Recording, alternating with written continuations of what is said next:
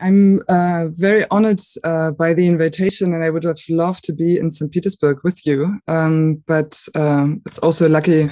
coincidence that we can meet online, even though the pandemic still controls our lives in some respects. What I will do here is to share with you a few considerations that I'm really excited to discuss with you as a group of scholars that investigate a number of really fascinating empirical problems to make sense of cultural transfers and interconnections for Eastern European history more broadly, but for the history of Russia and the Soviet Union more specifically. And I'm really glad to be in this group of experts to discuss these considerations here. I will begin my presentation by briefly recapping the trajectory of cultural transfer approaches, identifying what I think are its core assumptions which have made it attractive to historiographical fields, including transnational, transregional, and global histories. I will then proceed by reflecting on how these set of assumptions have been perceived and discussed among historians who specialize in Eastern European histories, and to discuss which challenges they have identified here. And finally, I will introduce some empirical insights from my own work to show how I think one could also go beyond the West in the study of cultural transfers by looking at Black intellectuals and their imaginations of a socialist and Soviet modernity after empire. As is rightly stated in the program of the conference, transfers and transfer studies have turned into an umbrella term for a number of, at times, very different and conceptual and methodological practices and convictions. I therefore here need to clarify which research approach I refer to and from where I depart to discuss the potential and challenges of such analytical perspectives for Eastern European histories. I address here a cultural transfer approaches tradition which has emerged in the mid of the 1980s in the German-French research context, and which has since then seen a number of methodological transformations, variations, and expansions. The family of approaches and research themes which has emerged since then, and I don't need to explain this in much detail in this group here, they have started to emerge beginning from a shared double critique. On the one hand, a critique of diffusionist approaches going beyond considerations of influence or impact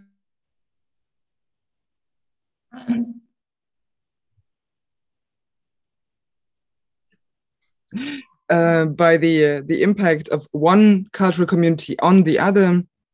and also criticizing and hierarchization between different cultural communities. And secondly, a critique of methodological nationalism and the essentializing of national cultures seen in this methodological nationalist conception as homogeneous cultural spaces.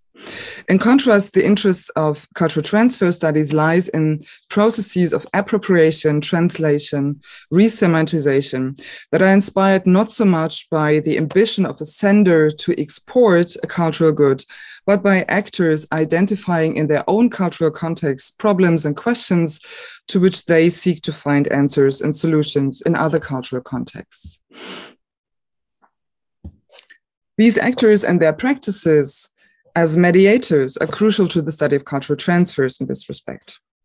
In the beginning, these cultural transfer studies were stemming from cultural history and literary studies, where they also have a focus until today, and their empirical focus lie on temporalities from the mid-18th century to the mid-20th century, with Western European foci and later expansions into Scandinavian, but also Russian contexts. Particularly productive cultural transfer studies have unfolded in research fields and historiography, such as the histories of science and knowledge, of ideas and mentalities, of bibliology and literature studies, but also in studies of memory politics and memory culture, and more recently also in the field of histories of technology, of mobilities, of education, as well as via the integration of cultural history perspectives on economics and politics. So while this field has started in a research geography that was shaped by nationalizing or nationalized conditions such as France, Germany, or Italy, We have seen a pluralization of the spatial context in which cultural transfer processes are investigated, such as regional contexts or imperial and trans-imperial contexts, as well as they have expanded beyond Western Europe into Asia and Africa, and thereby also leading to fruitful interactions between colonial and imperial history of the Western European empires.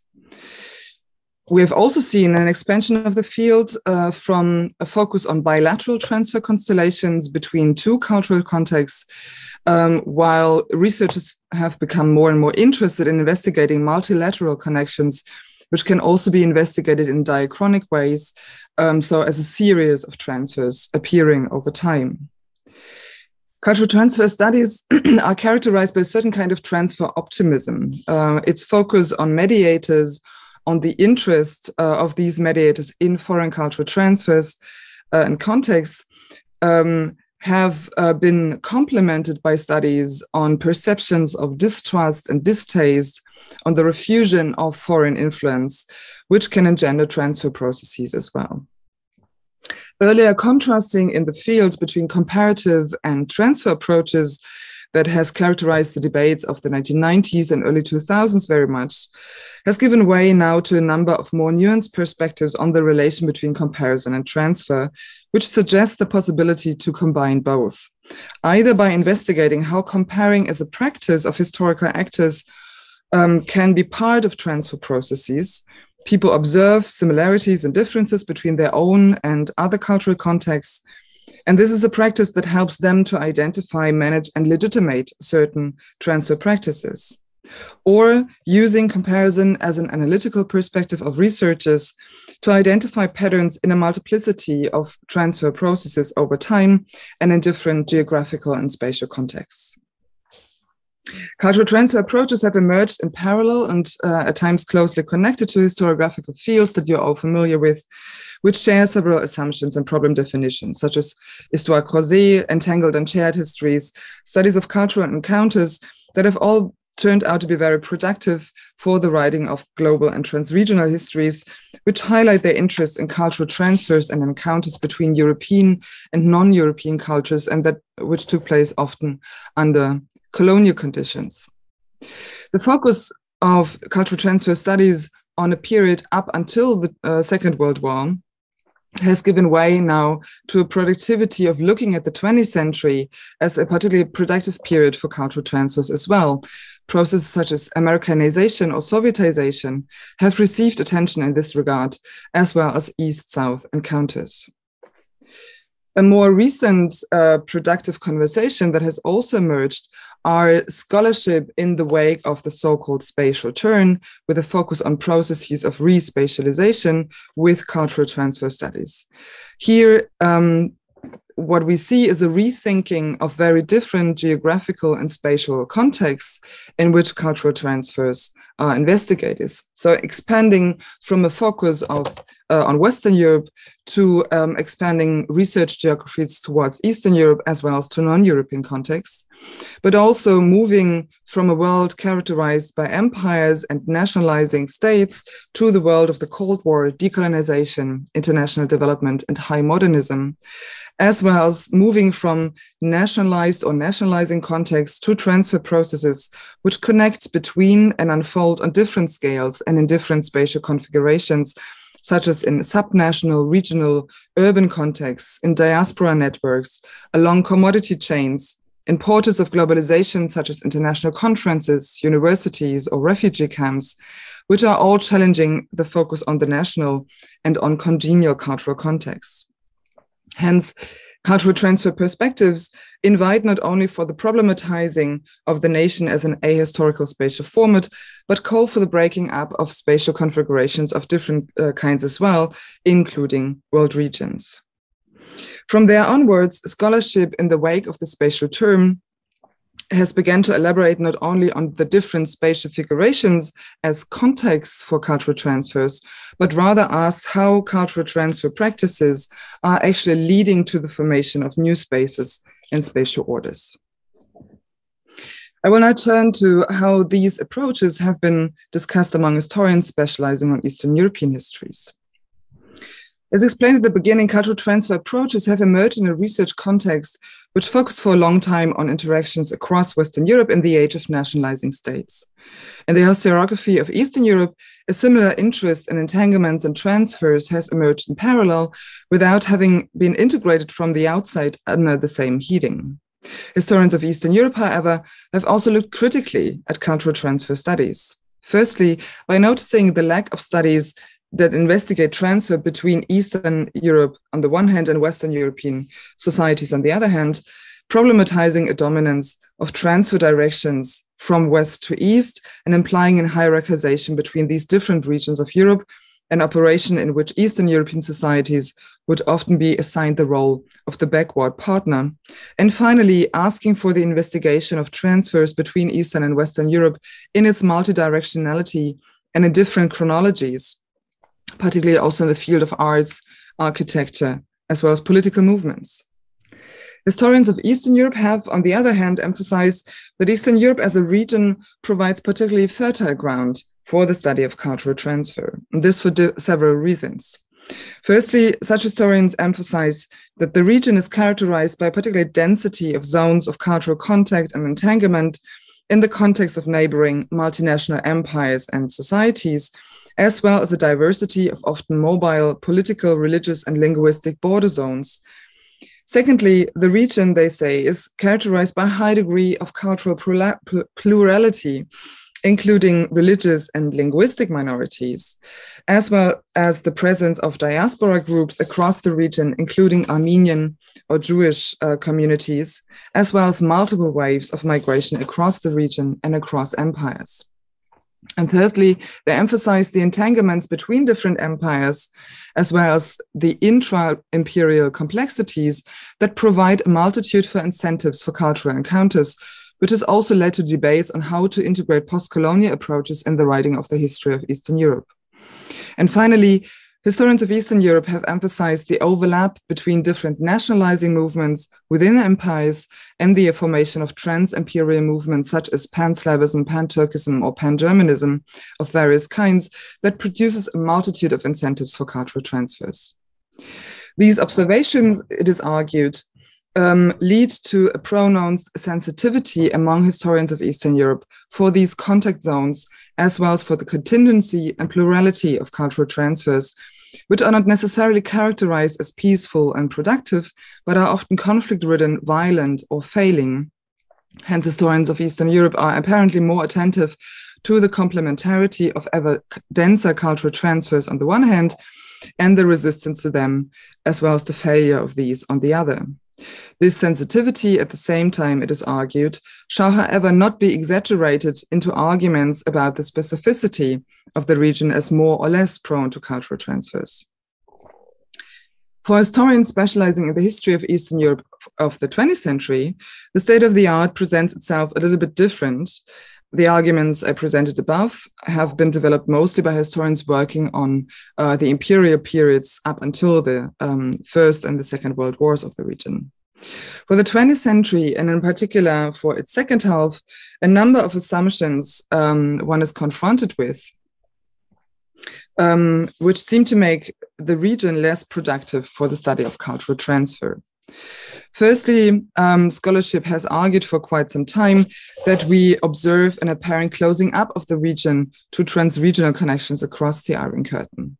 Secondly, there's a certain dominance of a specific geography of the Cold War's spatial order divided into the first, second, and third worlds, resulting in new containerizations of these worlds. Thirdly, one often finds arguments about the apparent immobilization of the societies in the region as an effect of restrictive mobility regimes.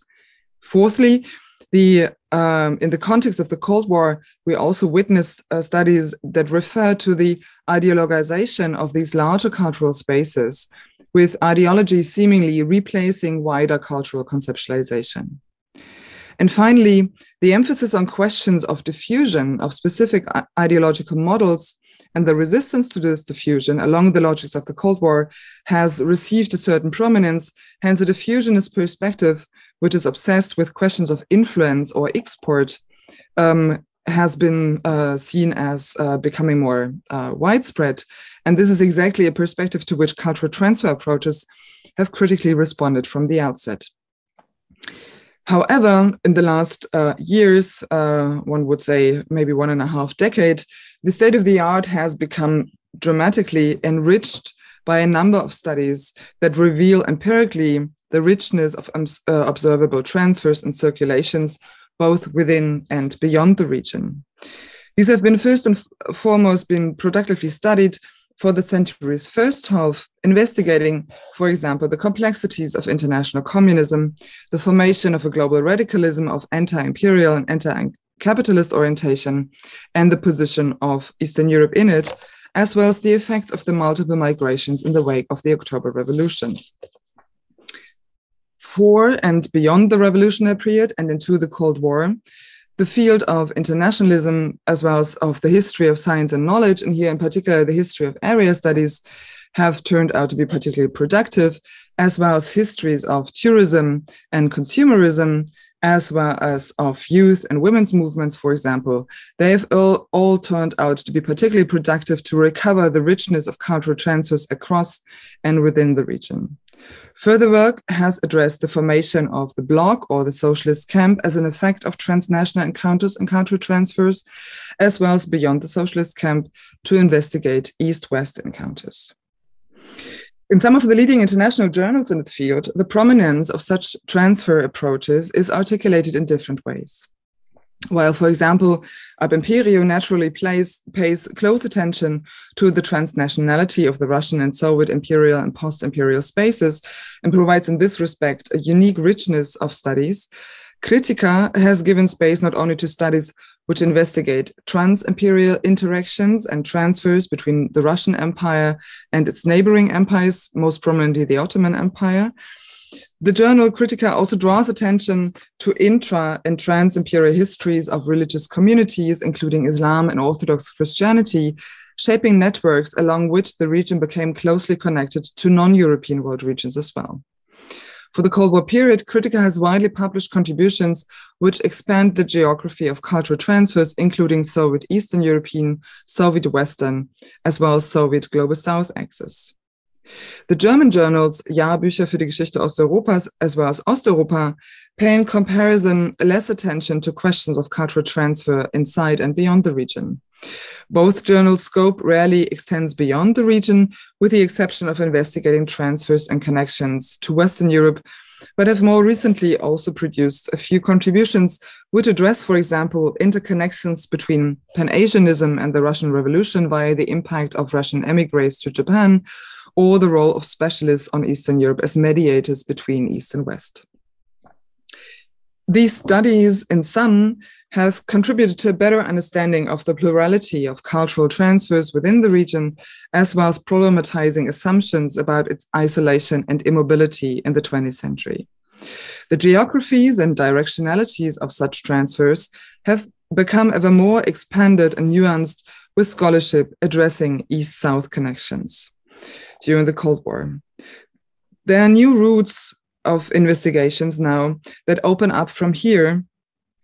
That is a combination of such geographies and their decentering. Recently, Rachel Applebaum has pointed to the necessity to intersect the different geographies of transfers, both within the camp, towards the West, and towards the South. This, I argue, can be done in two ways: from a perspective from within the region, as Applebaum does, or from a perspective on the region from its outside, as I would like to suggest here in the last part of my paper. It is at the intersection of histories of mobilities and of cultural transfers that I'd locate my own work, which is situated in the Soviet African geography of encounters during the Cold War, and in which I'm interested in how socialism became a global project, including its ambition for the shaping of a new world order and the framing of socialist modernity. I will now turn to some of the circulations and encounters, as well as transfers, that I deal with in the context of my own research. It was not just the formation of the Soviet Union as the first socialist state, or later the globalizing ambition of Soviet elites during the context of the Cold War, that transformed socialism into a global project. I will here focus on three intellectual and physical mobilities of three intellectuals who are not from the region and not even from Europe, namely Walter Rodney, Cecil R. James, and Kwame Nkrumah. And I will discuss how their mobilities impacted on their conceptualization of a post-colonial order through the looking glass of the Russian Revolution and Soviet socialism. I situate these actors and with them Eastern Europe in a fragmented and rebellious transatlantic space, and I will try to shed light on conversations about communism and socialism as a way to situate the region in a complex geography of cultural encounters, which were based on professional and intellectual mobilities that often countered Soviet visions of world order and at the same time resulted in long-lasting legacies of leftist thinking after the Cold War. I want to bring here together three dimensions of intertwined cultural transfers. That is, firstly, the mobility of Black radical intellectuals and activists. Secondly, the circulation and mobilization of ideas about post-colonial futures in socialist terms among these actors. And thirdly, the imagination of a socialist modernity and of Eastern Europe from the outside, both from West and from the South. This imagination emerged at the often strained intersection of two different political and imaginary geographies. That is the post-revolutionary Soviet Union on the one hand, and the transatlantic space of Black thought on the other. These became interrelated as the effect of the mobilities of both people and ideas, whose geographies and logics, however, were not necessarily congruent. The physical, political, and intellectual mobilities of my protagonists were not always equivalent in scope and direction with the mobilities of ideas with which they engaged, and they were often cross-cutting post-colonial and socialist geographies.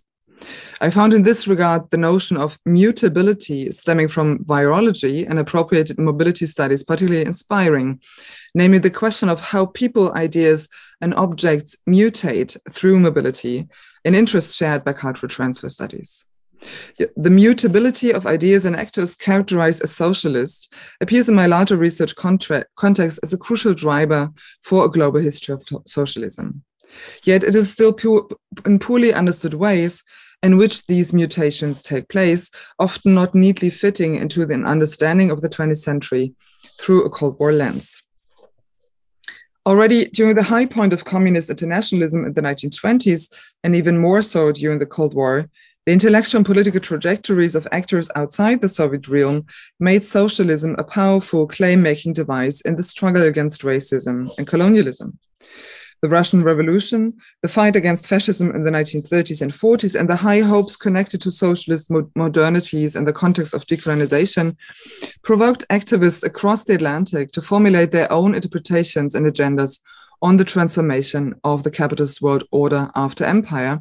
which were often at odds with Soviet orthodoxies while appropriating them and closely related to them in complicated ways. Socialism became a highly mobile concept and was pluralized through the mobilities of actors engaging it, thus often challenging socialism's Eurocentric bias and European origins. Yet the relation between visions of a post-colonial order in socialist terms and the physical mobilities of the radical intellectuals promoting it was not one of congruency, suggesting a simple causal link between their sojourns to the Soviet Union and the way how they began to frame socialist futures. One might even go so far as to argue that at times it was exactly the incongruency of the trajectories with this post-Soviet, post-revolutionary space that made the appropriation of this revolutionary moment so productive for the conceptualization of post-colonial orders after the revolution. While Cecil R. James never visited the Soviet Union, Kwame Nkrumah traveled to the first socialist state in his role as head of the first independent African state in a tightening Cold War, and Walter Rodney went as a future historian as part of a study tour in the early 1960s. More generally, all three had encountered the Soviet Union more effectively, actually in the anti-imperialist hubs of London, Accra, or Dar es Salaam, when they became members of Marxist and Trotskyist circles, such as James in London, or got in touch with Soviet exiles and Black colleagues who had studied in the Soviet Union, such as Rodney in Dar and James in London, or with Soviet advisors and scholars, such as Nkrumah in Accra. But none the least also through the books and articles in English written by authors whom they had already read against the grain. These encounters were based not only on their own voluntary or forced mobilities, but on those people they interacted with and from whom they profited for their writing of analysis of the effects of the Russian Revolution on the reordering of the world after empire. Their own and other sojourns promoted the way in which they came to connect Soviet and African and Black trajectories, thus massively contributing to the globalization of the Russian Revolution from the outside. Let me now turn to my first protagonist, Cecil R. James. Born in 1901, the West Indian intellectual's politicization certainly began in his native Trinidad, but his activist engagement with Marxist and Trotskyist thought took off in the UK in the 1930s, both in London and in Lancashire, where he was reunited with his childhood friend George Padmore, who links all three protagonists here. In his British years in anti-imperialist London of the 1930s, James not only published his famous study on the revolution in Saint-Domingue in 1937, but the same year, his first ever Trotskyist history of the Communist International, and only a year later, his history of the Negro Revolt, shortly before he left then to the US in 1938, also on the initiative of the exiled Trotsky, whom he visited in Mexico in 1939. In the US, James and Nkrumah met at Lincoln University, and James turned out to be particularly helpful for Nkrumah on his way to London, introducing him to Padmore. The writing of his World Revolution was intertwined with James' activism against the persecution of Trotsky, with the Moscow trials going on during the same year. Together with Padmore, who had broken with the Communist International in 1934, which was more of a turn against Stalin's shaping of Soviet domestic and foreign policy than against ideas of anti-capitalist world revolution, for which Lenin and Trotsky seemed to be more appropriate proponents, he began to develop an understanding of the strained relationship between European socialist revolutions and the Pan-African movement. This was a difficult divide that also Nkrumah had to navigate since his years in London, when he co-organized with Padmore the 1945 Pan-African Congress in Manchester. James' work on the World Revolution profited not only from the richness in the British Library, which also Marx and Lenin had appreciated, as well as publications of the Communist Party in Britain, but he also profited from reports and analysis he received from Padmore, as well as exiled Soviet citizens in London. He had also been correspondent with Trotsky when writing his book, but met him personally only after its publication in Trotsky's Mexican exile. Due to the parallel work on the histories of the Haitian and Russian Revolution, James was not only well prepared for drawing global comparisons, but also for reflecting on the multiple scales on which these revolutions unfolded and were connected, by considering not only the national, but also the international effects these dramatic events had for global empire and for global capitalism. To James, the leaders of both revolutions had ultimately failed for the same reasons. They were not able to make it permanent. Yet the international relevance of the Russian Revolution was to be found for James less in the domestic complexities, but in the establishment of the Third International, which became a crucial infrastructure for anti-colonial movements across the world, thus intertwining the European working class movements with broader attempts to shatter Western and European empires. While the Abyssinian War and the, to them, disappointing position of the Soviet Union in this conflict had already drawn James, Padmore, and many other Black radicals away from the Soviet Union as a vanguard for anti-imperialist revolution, it seems that James' encounter with independent Ghana contributed to him increasingly disentangling Black and Soviet revolutionary movements. James had stayed in the US until he was forced to leave the country in 1953 and returned to London, from where he traveled to Ghana in 1957, before he resettled to Trinidad in 1958 and returned to the US in 1968, but spending his last years in the 1980s in London again. Developments in Ghana left him deeply impressed, and he began to question the interdependency of Western and African revolutions, arguing that Ghana was on the way to a transition that, I quote, neither the USSR nor Eastern Europe were capable of making, quote end. However, his enthusiasm dramatically declined during the 1960s. Here again, he was frustrated that the revolution had not been made permanent, but was stuck in a corrupted bureaucracy and a distorted state, as he argued. In search for alternative models, he turned to Tanzania as a new hopeful candidate for a sincere anti-colonial, anti-capitalist revolution. This interest furthered also his breaking away from the model of modernization most prominent in Eastern Europe socialism with a focus on industrialization. Pre-capitalist forms of communal organization, and in particular the role of the peasantry, gained for him ever more importance to Africanize a socialist revolution, a focus of interest he shared with Nkrumah and Rodney, together with other theorists of African socialism.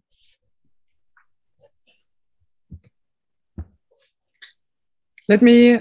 now shed some light on Kwame Nkrumah. Also, Nkrumah had gotten in touch with Black nationalist and Pan-African ideas during his early education in the Gold Coast, for which Catholic institutions had played a crucial role.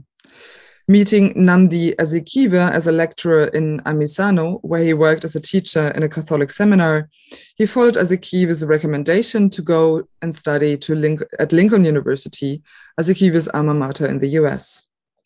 Arriving in the US in 1935, the events in Ethiopia also fueled his engagement with Pan-African and Black radical thought. Having been made familiar with ideas of Marcus Garvey, this influence increased when he met Garvey in the US, furthering his Pan-African commitment.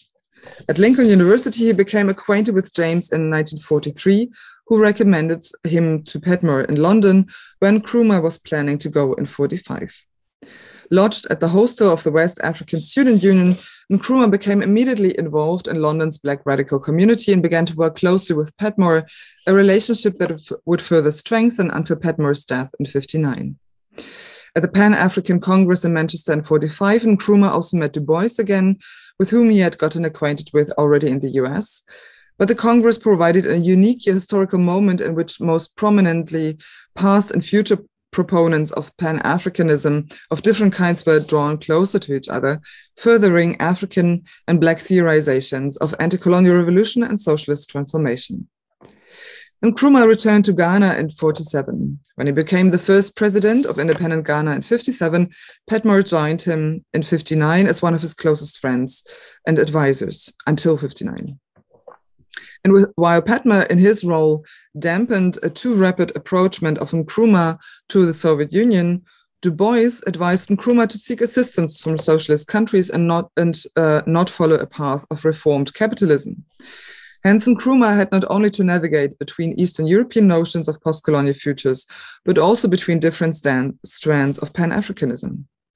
As president, Nkrumah started to tour not only the US in search of support for his Pan-African project and Ghanaian independence, but also Eastern Europe, China, and also Vietnam in the 1960s, from where he, by the way, could not return in 1966 when a coup against him was launched in Ghana. Nkrumah found exile in Conakry, where President Sékou Touré made him honorary co-president. It was in Bucharest, in Romania, where he sought medical treatment as his health was failing and where he died of cancer in 1972.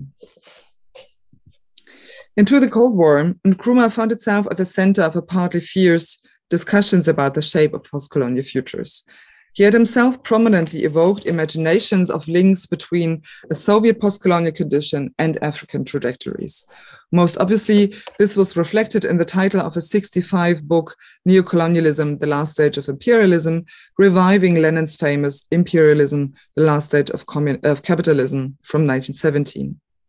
Building upon Lenin's analysis of the 19th century financial capitalism, Nkrumah argued that formal independence of former colonies had not yet resulted into an end of colonialism, but rather was translated into what he conceptualized as neocolonialism, a term frequently used also by Soviet authors to blame the West's approach to the newly independent states.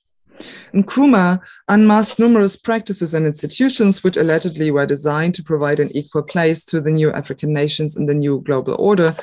such as the conclusion of new economic agreements or the setting up of aid programs by international organizations such as the World Bank,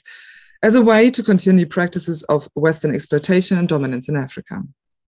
He included intelligence services, but also mass media and cultural industries into the neo-colonial repertoire and emphasized that only pan-regional African solidarity would be an effective way to overcome these conditions. In a similar vein, evoking the Leninist tradition of anti-capitalist and anti-Western critique, the journal published by the Bureau of African Affairs since 1962 as The Spark alluded to the Russian socialist journal Iskra. Nkrumah's political vision, however, was of course much more complex than being tied to a socialist or Soviet tradition only, which he rather productively appropriated to make it part of a larger Pan-African project. In particular, in conversation with his close friends and advisor George Petmore, Nkrumah's analysis of neocolonialism hampered relations also with Soviet officials in the late 1950s as representatives of white European power. Petmore had been crucial for building anti-colonial non-white alliances in the framework of the Communist International in the 1920s, but had become a prominent castigator of Stalin's excesses and his abandonment of Black internationalist movements.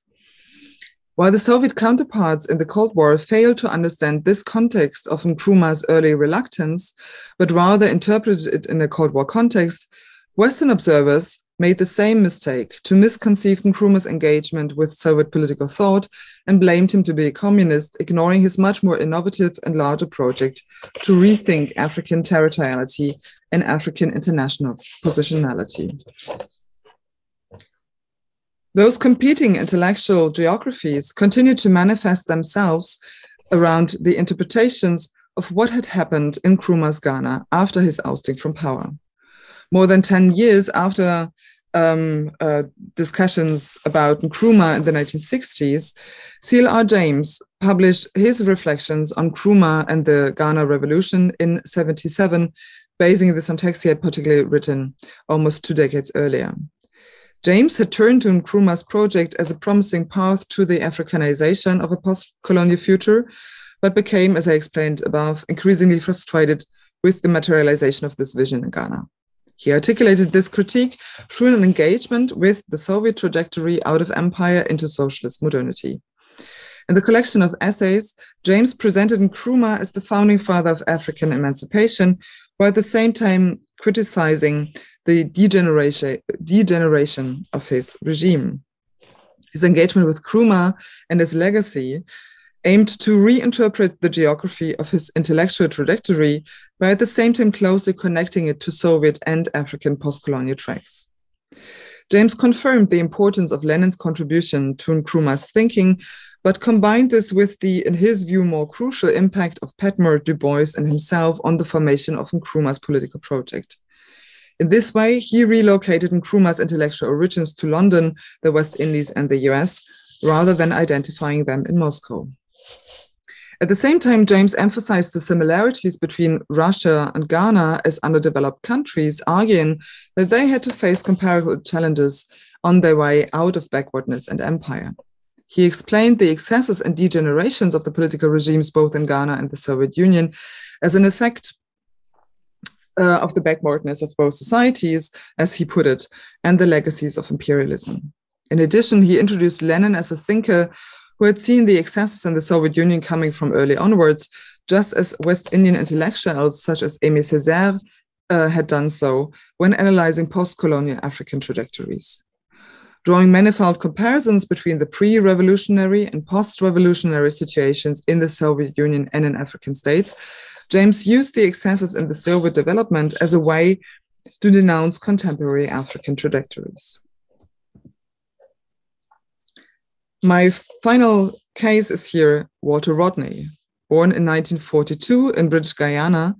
Rodney went in 1960 for 3 years to study at the University of the West Indies at Mona in Jamaica, from where he went on a tour across the Soviet Union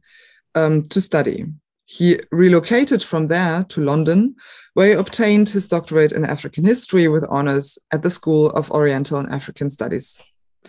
It was in post-imperial London where he not only got involved in the still active Marxist and Trotskyist circles of the city, now in the context of the Cold War, but also with James, whose work he much appreciated. It were Rodney's years at the University College of Dar es Salaam, with interruptions between 1966 and 1974, which was probably the academically and intellectually most productive period in his life, in which some of the most renowned books and articles were written or conceived, in addition to a wide range of political public appearances in various journals of Tanzanian youth and national movement, including Cheche, the Tanu's Youth League magazine since 1969, Cheche being the Swahili word for the spark, again reminiscent to Lenin's early activities. In his book, How Europe Underdeveloped Africa, this book belongs unto today to the most influential contributions of Black intellectuals to analyze and criticize colonial and post-colonial trajectories. In Dar es Salaam, as a hub of decolonization, Rodney also prepared lectures he held in 1970 and 1971 on the Russian Revolution, which were published in 2018 for the first time in book format as The Russian Revolution, A View from the Third World. In How Europe Underdeveloped Africa, Rodney had presented socialism, citing the models of the Soviet Union, China, Cuba, North Korea, and Eastern Europe, as the only solution to end colonial exploitation of Africa. But in this book, it was less the Russian Revolution which made Rodney optimistic for a socialist-framed anti-colonial revolution, but rather the dynamics in Vietnam, Southern Africa, and the Lusophone colonies. Joining the group of 9 after 1967, together with John Saul Picciotto, and Giovanni Arrighi, Rodney fiercely advocated for a revision of the syllabus at the university and the reorganization of the university administration more broadly in socialist terms. As a result of these efforts, the Department of Development Studies was established in 1973. Its staff was also composed of Tanzanian scholars who had studied, for example, in Leipzig, Sofia, Prague, or Moscow. Less prominent than How Europe Underdeveloped Africa, but particularly illuminating with regard to the intertwinement of post-colonial transformations in Eastern Europe and Africa, Rodney's Russian Revolution revealed the unique contribution of Black intellectuals to globalized socialism. While in How Europe Underdeveloped Africa, the Soviet Union appeared as a model for post-colonial African states, his work on the Russian Revolution differs in its approach. Rodney works here through the Russian Revolution in order to raise the awareness of his students to make their own sense of the dynamics in Africa. Russia and the Soviet Union became here, on the one hand, a looking glass through which also to discern the dangers and degenerations of anti-colonial revolutions. It was less a call for understanding the model character of the Russian Revolution, but to develop a sincere African position vis-à-vis world history by teaching it from an African perspective to African students, and, I quote, to provide our own people with a global perspective. He used his course on the Russian Revolution, which is otherwise very much focused on domestic Russian and Soviet dynamics, to make African subjects in the writing of global history via comparison. I quote, "All Europeans compare Shaka to Napoleon, Dahomey to Sparta. The time will probably come when African teachers will make 17th century European feudalism more readily comprehensible to African students by pointing at similarities and contrasts in 14th century Ethiopia." Quote end. Rodney thus not only situated the Russian Revolution in a broader global context, comparing it to African, Cuban, and Chinese trajectories, but by distancing it from Western as well as Soviet accounts of the revolution. Still, he claims the understanding of the Soviet Union is a priority that is self-evident, as it was, I quote, "the first decisive break away from international capitalism, thereby affecting the subsequent course of events around the world, including Africa," quote end. Starting from this basic assumption, Rodney embarked on an analysis of the Russian Revolution in its own right to make his students come to conclusion themselves in how far they would understand it as a model for Africa. While Rodney systematically compared the Russian Revolution to dynamics in Asia, the Caribbean, and Africa, he does not outrightly present it as a model, rather as a lens through which to understand the African present. One of his major themes in this regard was the agrarian question, which was also a crucial challenge in terms of the respatialization of African societies. In the chapter on building a socialist state, he hence started with the claim, I quote, that one of the most crucial tasks facing the Soviet regime was how to make the agrarian sector socialist. And while he did not ignore the atrocities committed in the context of forced collectivization in the years under Stalin, which he also based on Soviet contemporary accounts of this period, he used the African lens to invite for alternative interpretations. I quote, "We who have suffered from the same exploitation and oppression ought to be able to take a more understanding view of why poor peasants wreak personal vengeance on the kulaks and other well-to-do peasants. we can take a more compassionate view without necessarily saying that Stalin's policy was right or that the Bolshevik government should be free of blame. Quote end.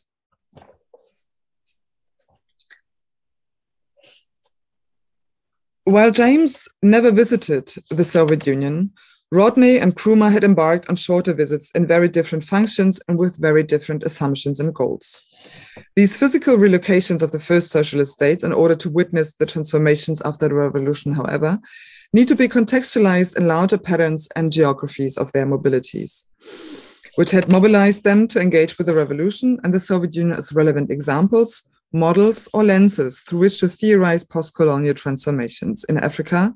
and Black agency in these kinds of revolutions more broadly.